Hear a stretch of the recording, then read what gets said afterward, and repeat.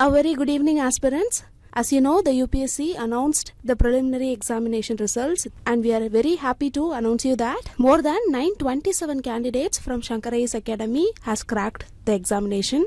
In that, 70 of them has cleared the examination in their first attempt.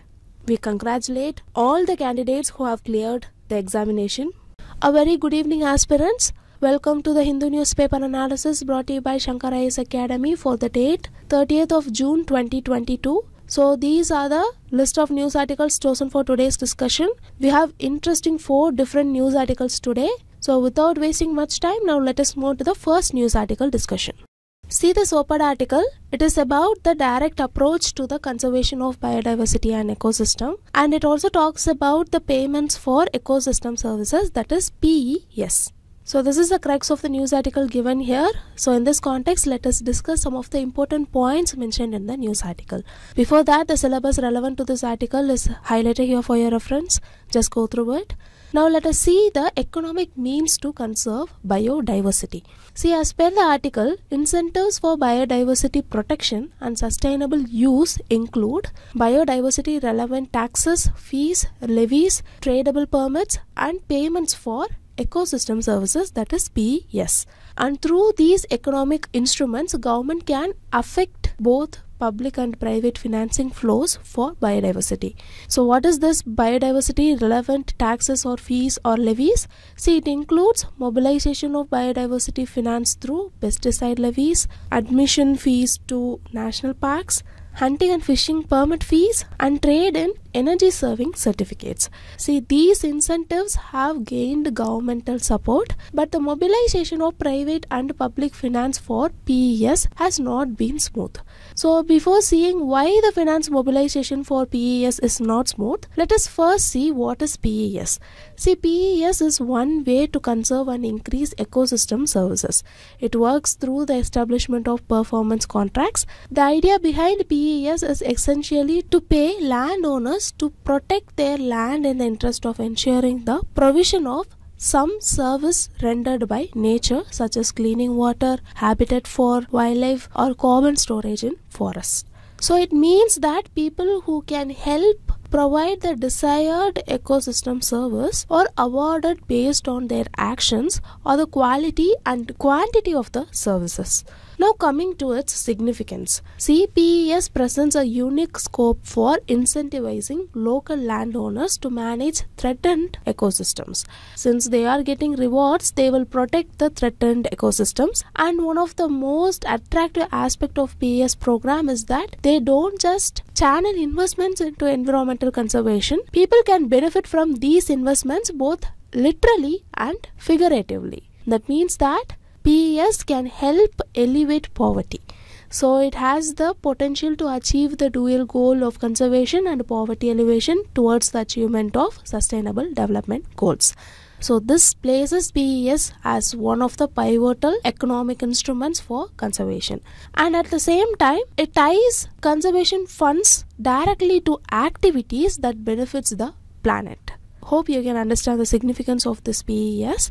Now coming to reasons for difficulty in mobilizing the finance for PES. See, mainly it is because of lack of academic research, governmental support and political will. So despite its significance, PES has not achieved much attention either in the research or policy mandate in the Indian subcontinent. So the need of the hour is the academic research, governmental support and political will. And as per the article, this is in sharp contrast to the successful implementation of PES in Latin America and African countries. Let us see some of the examples here. See, in Western Cape, South Africa, the Cape Nature Stewardship Program protects biodiversity on private lands. Another example is Kitengela, Kenya's Wildlife Conservation Lease Program. This maintains open area for wildlife and grazing on personal grounds. So despite successful implementation of PES in Latin America and African countries, PES has not achieved much attention either in the research or policy mandate in the subcontinent, which is a sad thing. So if you are wondering why have such ecological restoration not received academic research and policy prioritization, see, a research paper in 2002 argues that any successful PES program is one that overcomes the limitations to implementation. And as per the author, the limitations include lack of solid institutional mechanism capable of simultaneous transfer of funds from buyers to suppliers. Secondly, monitoring through investment in local capacity building. Thirdly, lack of cost efficiency. Fourthly, lack of the scope for development benefits. And finally, maintaining the sustainability of funds. Apart from these limitations, other concerns include the debate that revolves around the same issue from 2 decades. One is monetization of environmental benefits. The other is lack of additionality. Additionality means how much environmental service would have been provided without conditional payments. So here comes the question, what should be done? See, a local monitoring mechanism is the key to successfully implementing a PES program. Apart from this, impact evaluation studies that evaluate financial instruments' performance in attaining biodiversity conservation are also important. The OECD 2019 Biodiversity, Finance and Economic and Business Case for Action highlighted the importance of elevating financial instruments' performance in attaining biodiversity goals. Additionally, a strong policy trust such as the TEB India initiative. Here TEB means the economics of ecosystems and biodiversity, which highlights the economic consequence of the loss of biological diversity. So many such initiatives are needed. This is because it would help prioritize ecosystem restoration financing through a direct approach. Now you go read more about TEB and take notes for both prelims and mains examination. Now coming back, apart from this, a global initiative such as the United Nations Environment Program Finance Initiative is needed to mobilize private sector finance to benefit people and the environment, and it will also help in maintaining the funds. See, these steps will allow the country to put in action the nation's commitments to achieve the 2030 Agenda for Sustainable Development and the Paris Agreement on Climate Change. So this news article is a very important piece of article that shares very unique data. The article had a lot of examples and new suggestions, which is very rare with respect to environment topic. So make note of all these points, use it wise in your mains answer. So with these learned points, now let us move on to the next news article discussion. Look at this news article. The article mentions that the Cabinet Committee on Economic Affairs has approved the digitization of around 63,000 primary agricultural credit societies, that is PACS. So this is the news today, and this move is envisioned to improve the transparency, reliability and efficiency of PACS. So let us take this as an opportunity and learn some of the points about PACS.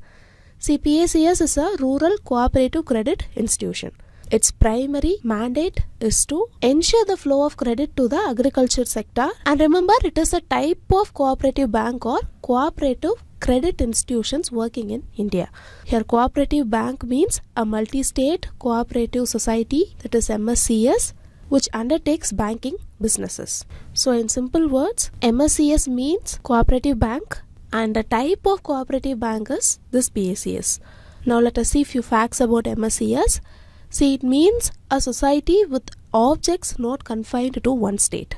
It is registered or deemed to be registered under any law which is in force related to such cooperatives. So now coming back to PACS, see, it is a rural cooperative credit system, or in other words, a registered cooperative society. We saw that, right? This PACS offers short-term credits and it forms the lowest tier in 3-tier short-term cooperative credit structure. So if you are wondering what is this 3-tier structure, it includes state cooperative bank at the apex level and central cooperative banks at the district level, which is also known as district central cooperative bank, that is DCCBs. And then comes the PACS, which functions at the village level. Because of this, PACS directly deals with the rural people. It forms the largest number of cooperative institutions in India. Also, it is spread in 90% of India's villages. So that is why today's news is most significant, as it is spread in 90% of India's villages. Digitization of these societies is a step forward, and this move is like envisioning growth at the village level itself. Now, talking about the role played by PACS, see, it plays multiple roles. That is, it encourages savings among agriculturalists. It also accepts deposits from agriculturalists. They also provide loans to the needy borrowers and also collect repayments. In this way, PACS serves as the last link between the rural people, who are the ultimate borrowers, and the RBI. But remember, PACS are outside the purview of Banking Regulation Act 1949. Therefore, they are not regulated by RBI. Other than these, PACS also provides certain facilities like agricultural implementations on hiring basis and storage facility. It also provides input facilities in the form of kind component to the members. For example, it distributes inputs like fertilizers. Some PACS are also assisting farmers in marketing of their produce. Thus, PACS can provide both backward and forward linkages to its members. Now let us see few of the crucial data regarding PACS. See, it comprises of approximately 13 crore farmers as its members. Secondly, PACS account for 41% of Kisan Credit Card, that is KCC loans, given by all entities in the country. This is around 3.01 crore farmers. And know that around 95% of these KCC loans, that is around 2.95 crore loans, are to the small and marginal farmers. Hope now you can understand the significance of PACS and why digitization of such an institution is very important. So in this news article discussion, we saw about PACS, which is nothing but Primary Agricultural Credit Societies. We saw about its roles, and we ended by seeing some of the critical data regarding PACS. With this crucial notes, now let us move on to the next news article discussion. Now let us take up this front page news article for our next discussion. See, the news article mentions that the government has changed the goods and services tax, that is GST, for many goods and services. For some, GST has been increased and decreased for some, as you can see here in the image given here. For example, some goods like knives, spoons and forks, GST has been raised from 12% to 18%, and some of other products like ostomy appliances, it has reduced from 12% to 5%. So this is the crux of the news article given here. With this as a background, let us just revise about GST. See, as you know, GST is an indirect tax which has replaced many indirect taxes in India. I believe you know that there are two types of taxes, which is direct tax and indirect tax. Direct tax is like you directly pay to the government. For example, income tax. You directly pay tax to the government for the salary you earn per year. Likewise, in indirect tax, you pay the tax to the government, but you indirectly pay it. That is, if you buy an commodity, tax is already added to that commodity, and when you buy it, you indirectly pay tax to the government. So one kind of indirect tax is this GST. Before the GST regime, we had a different indirect tax structure in our country. Before, the central government levied tax on manufacture, which is known as central excise duty. Then central government levied tax on provision of services, that is service tax. Then tax on interstate sale of goods was the central sales tax or CST. This CST was levied by the center, but it was collected and appropriated by the states. In addition to these taxes, the state government also levied tax on retail sales, which is the value added tax or VAT.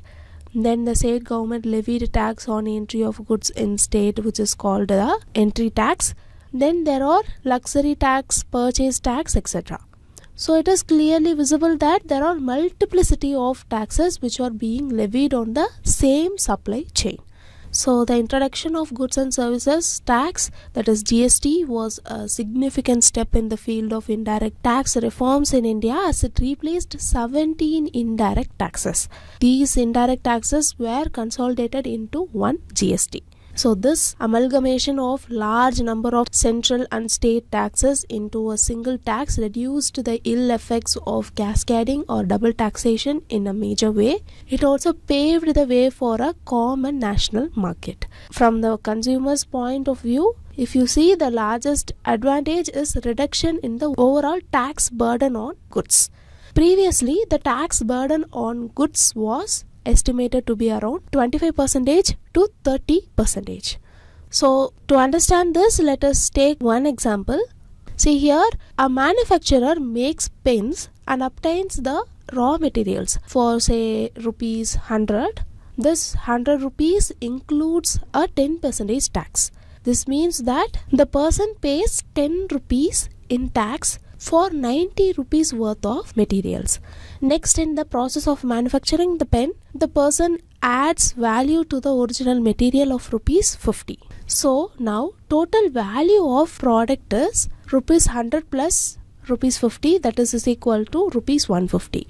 Then again a 10% tax is due on the finished good, which is 15 rupees.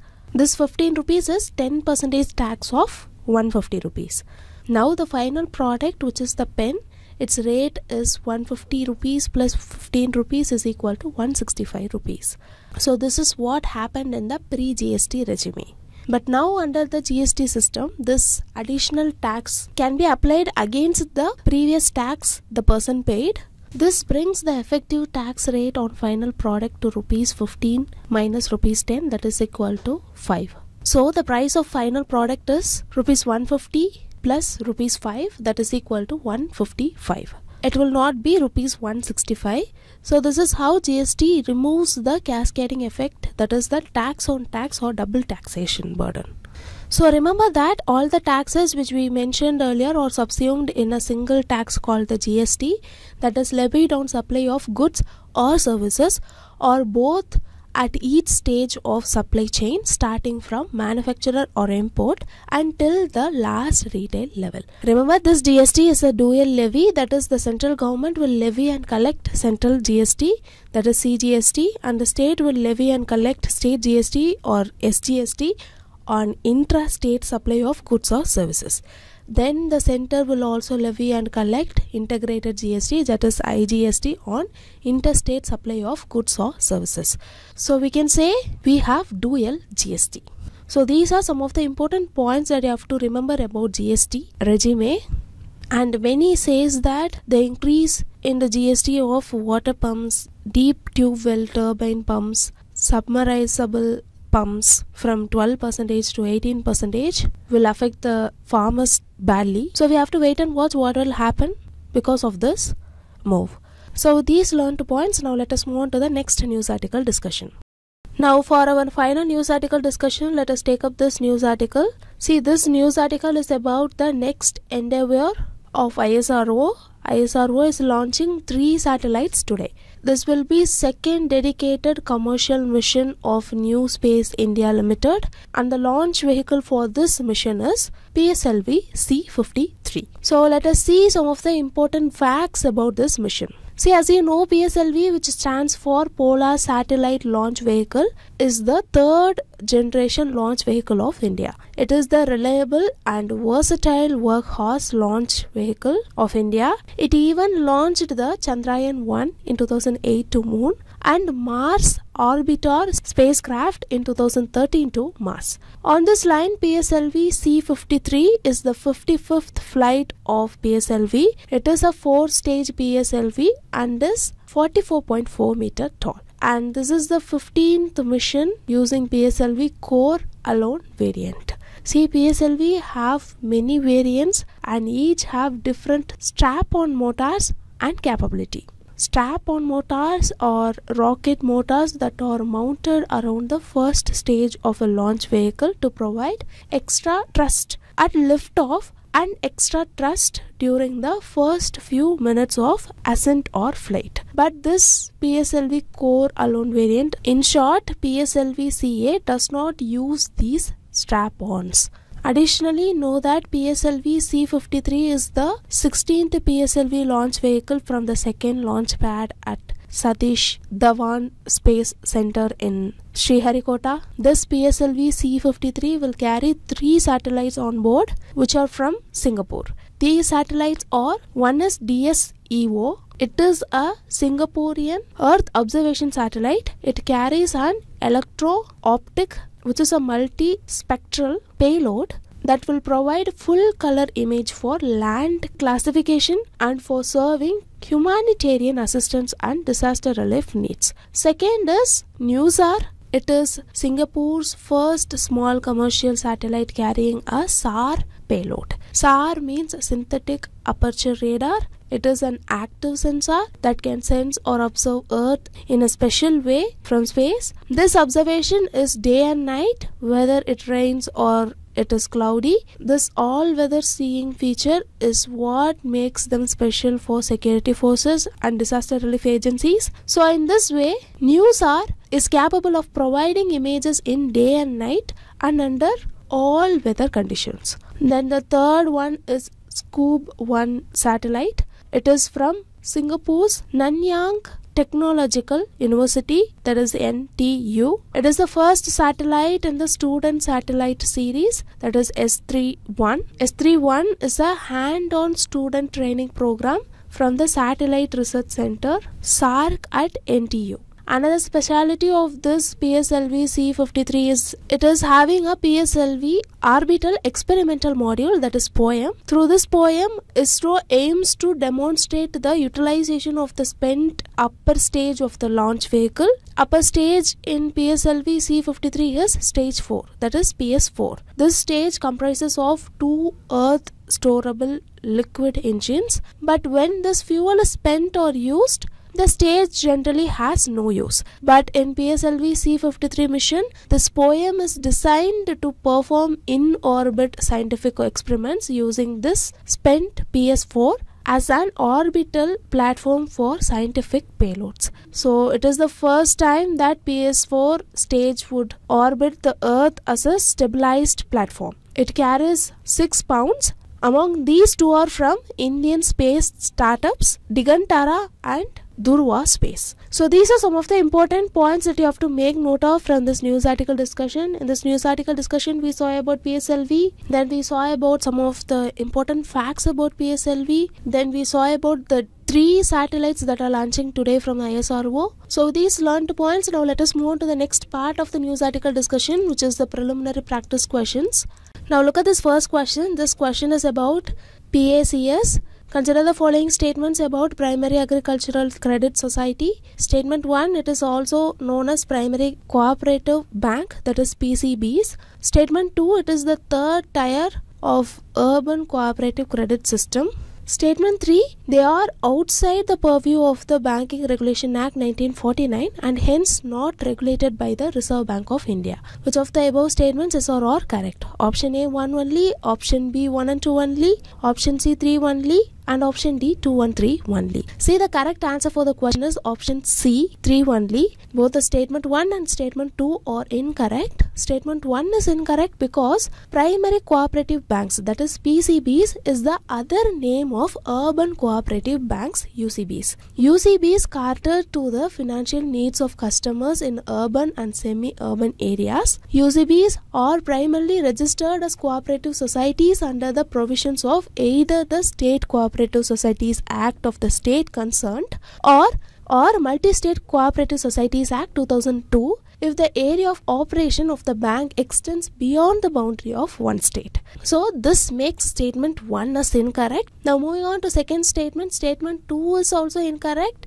as PACS is the rural cooperative institution and not urban. Now third statement, we saw that in the news article discussion itself, they are outside the purview of the Banking Regulation Act 1949 and hence they are not regulated by the Reserve Bank of India. So the correct answer for the question is option C 3 only. Now moving on to the second question. Second question is about GST. Consider the following statements. Statement 1, the Kelka Task Force 2005 suggested a comprehensive GST. Statement 2, the central government levies and collects central GST, CGST and the state government levy and collect state GST, SGST. Which of the above statements is or are correct? Option A 1 only, option B 2 only, option C both 1 and 2 and option D neither 1 nor 2. See, the correct answer for the question is option C both 1 and 2. Statement 1 is correct because in 2005 Kelka Task Force on Fiscal Responsibility and Budget Management had suggested a comprehensive GST. So after taking relevant measures such as proper legislation, GST was brought into force on 1st July 2017. Here note that Constitution, that is 101st Amendment Act 2016, inserted new article 246A and others into Constitution, which makes an enabling provision for the union and state with respect to GST legislation. So this statement is actually correct. Now moving on to statement 2. Statement 2 is also correct. We saw in the discussion itself, right? It is a dual GST. So the correct answer for the question is option C, both 1 and 2. So now this question about PSLV is the quiz question for you today. Go through the question. If you have any doubt in answering the question, just listen to the session once again. You can get the answer right. Post your answers in the comment section. I'll tell whether your answer is right or wrong. So displayed here is the mains question for today's discussion. Go through the question, write an answer and post it in the comment section. So with this, we came to the end of the Hindu newspaper analysis. If you like the video, hit like, do share and don't forget to subscribe to Shankar Academy YouTube channel. Thank you.